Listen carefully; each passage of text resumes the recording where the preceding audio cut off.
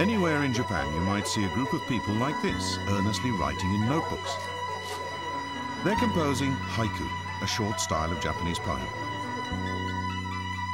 One of the most famous haiku evokes the sound of a frog diving into a temple pond.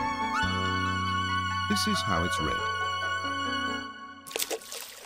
Furu ikeya, kawazu tobikomu, mizu no oto.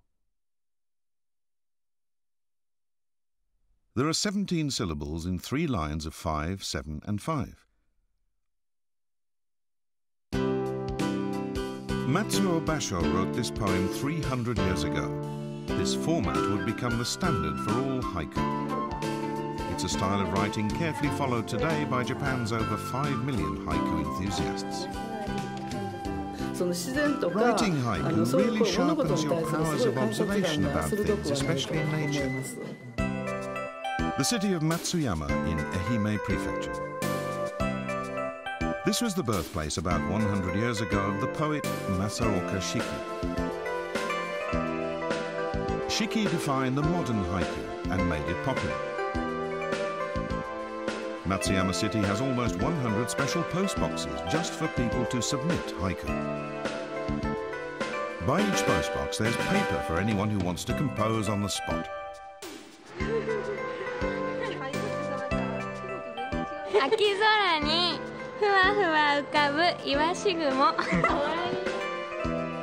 Every year people place over 10,000 haiku in these boxes. Selected poems are hung up around the city. All haiku must contain a special word that indicates the season. For example, in Basho's poem Furu ikeya kawazu tobikomu mizu no oto, old pond, frog jumps in, splash. The word kawazu means frog, telling us it's spring. To write a good haiku requires a deep appreciation of nature and the changing seasons. This short, intense poetry form has captured imaginations around the world, and people are currently writing haiku in 30 different languages. Language differences make the 17-syllable rule impossible, so international haiku just stay within 3 short lines. One street owes itself to another street.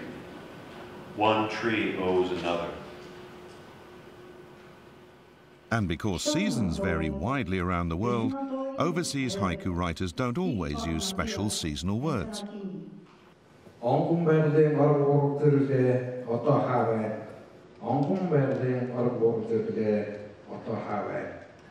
Matin clair, les démons de la nuit redeviennent des anges.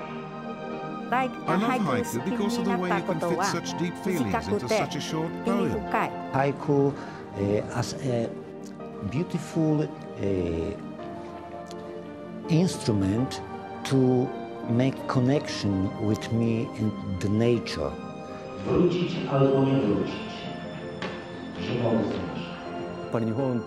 In Japan, we like to think that small things can be a crystallization of spirit and energy. We feel that even small things can greatly influence much larger things.